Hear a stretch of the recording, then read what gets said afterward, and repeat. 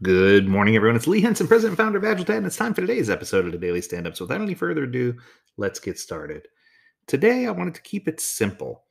I had someone in class ask me who had never done Scrum or Agile before. When I jokingly said it was the Scrum and Agile, she believed me. Uh, I should never do that joke. But she said, tell me, Lee, she says, if you had to simplify this and break it down, she says, I know there are three roles because I've read the Scrum Guide, so good for her for that. She said, how would you simplify or simply explain the three roles to someone who's never engaged or never understood what they were or never applied those before? So sat and thought about it, and I said, I need to think of a good analogy for each of these roles to help people understand. So I started with, the team is responsible for how the work's being produced. The product owner is responsible for what's being produced. And the scrum master is kind of responsible for understanding and making sure the team understands why it's being produced and when it needs to be done by to help them, achieve organizational delivery. Now, that's a weak definition. I just want to throw that out there. So I want to take you a little further. When I think of a scrum master, the first thing that comes to my mind is a doctor. Because what a scrum master does is they diagnose symptoms. They simply listen for symptoms. They listen to all the symptoms. They analyze those and they triage and they make a diagnosis. And then once they make a diagnosis, this is where it gets interesting. They then have two options. They can either write a prescription or they can treat the problem. Now, more often than not, my hope is that the scrum master will write a prescription because the only way the team's ever going to learn not to encounter those same problems again is by addressing those problems as a team. But all too often, I see the scrum master just jump in and say, hey, I got it. And the scrum master will take care of all the problems, all the questions, all the concerns themselves. And a team keeps falling into the same pattern of pitfalls. So I compare this to if you went to the doctor and the doctor asked you a bunch of questions, listened to you, made a diagnosis, and wrote a prescription. But instead of handing you the prescription, they invited you to go down to their car. They drove you to the pharmacy. They met with the pharmacist. They had a consult. They got the right prescription, right dosage, everything. The doctor paid for it, drove you to your house, poured you a glass of water, helped you inside, poured you a glass of water, made sure you put the pills in your mouth, poured the water in your mouth, made sure you swallowed, swapped your mouth after to make sure that you swallowed the pill, and then came back every so many hours as directed to make sure you did it every single time with that same order. Eh, That's not what a scrum master does. A scrum master should be making sure the prescription is in your hands, but then it's your responsibility to take the prescription as prescribed and to do the things that you need to do in order to get back to full health. If the scrum master does it all for you, well, then you never have an opportunity to learn and grow, and you never have an opportunity to become better at Agile. So for me, I think one of the big key takeaways with a scrum master is not only they're responsible for making sure the process or framework is flowing well, but they're also responsible for making sure that they help the team remove impediments that they can remove.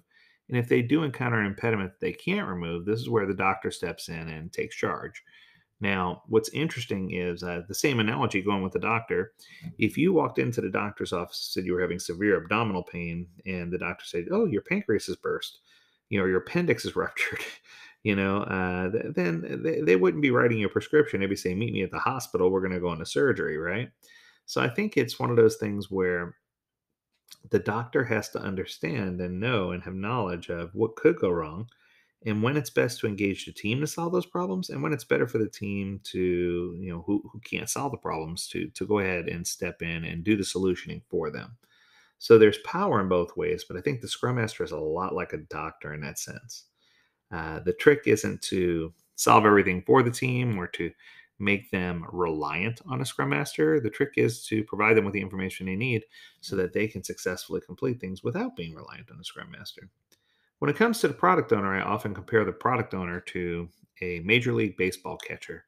The only difference is this catcher is catching balls from everywhere.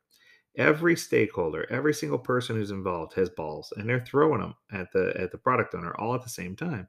And a product owner is responsible for standing at the top of that funnel and catching those balls and then analyzing each one to see whether the ball should stay in play, whether something has to be done immediately with that ball, or whether the ball goes into a queue to be used and built when time comes. So for me, when I think of a product owner, I love the analogy of having to inspect every ball and decide whether it's something to queue up or something that can wait, and to measure value and to look for visible damage on the ball. I mean, I think that's important. So if you think about how a Major League Baseball catcher operates, it makes sense that they would analyze each ball and figure out what balls need to stay in play and what balls could be tossed to the wayside, because that is how they're going to better manage their backlog. And sometimes if they don't know, it's through refinement or grooming or through the voice of the umpire that they know, which balls to keep and which balls to toss. So I think it's important for the product owner to only have a limited set of stakeholders or a limited set of projects in motion, i.e., limited WIP, work in progress, so that they can control the number of balls coming their way from different directions, so that they can be better at standing at the top of that funnel and catching those balls as they come in, so they can make active decisions about whether it's something that we need to drop everything and address, or whether it's something that we address in the next sprint, or whether it's something we queue up to address in a future sprint or maybe even a future release, right? Okay, last but not least, we have the team. Now, when I think of a team, I like to think of a team that's pulling tug of war, right? Now, I know tug of war is not a popular sport in many countries, but tug of war, two teams line up against each other. They're holding a rope and they're pulling the rope, trying to successfully get the other team off balance and pull them into the pit of mud there in the middle. Unless you watch Squid Games, then it's a lot more deadly. But the point I'm trying to make is tug of war is interesting because the team dedicates their focus to doing the job at hand. They all work together and pull towards a common goal. They tend to understand each other better and have frequent communications. And it's interesting because they're all so close together and they're all holding on the same rope, but they're all pulling in the same direction. It's almost as though they have nothing that can stop them from achieving their goal, except for the team on the other side. So it's a battle of both strength and stamina. But the thing that I like to point out is although we're asking them to provide bursts of energy to pull the other team off balance, it's not a constant pull, because if it were, they would become fatigued very quickly and the other team would easily win.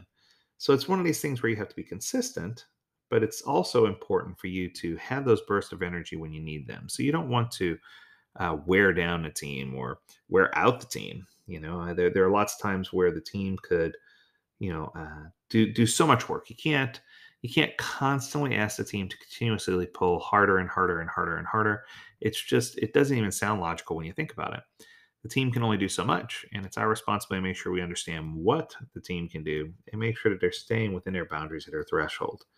So the Scrum Master serves the Scrum team and the organization and helps them understand all the theory, rules, values, practices, etc. And they help the team members identify and remove impediments. The product owner owns the product, optimizes the value of the product, and manages a product backlog. This person then helps team members collaborate with stakeholders directly and create a vision aligned with the stakeholder needs so that we have a good understanding and can set clear sprint and product goals. The Scrum team owns the work and they actually do the work, so they're the doers. And that could be anything from technical to non technical: designers, developers, DBAs, architects, greeting card writers, world championship wrestlers. Doesn't matter who it is. If they're getting their hands dirty doing the work, they're part of that team. And I think it's just so critical to make sure we understand who the team is, because they're responsible for the quality of the work they produce and they're responsible for helping organize the work they do so that makes sense and we can avoid duplicity and do things the right way. So that'll do it. If you're new to Scrum or if you're not new to Scrum, hopefully this was just a tidbit of information that'll help you along your journey. If you have a subject that you'd like to speak about on a daily stand up, feel free to email us at learnmore@agiledad.com. We'd love to hear about your topic so we can get it in the queue. As always, we encourage you to stay healthy, stay well, and stay agile, my friends. Until next time, do take care.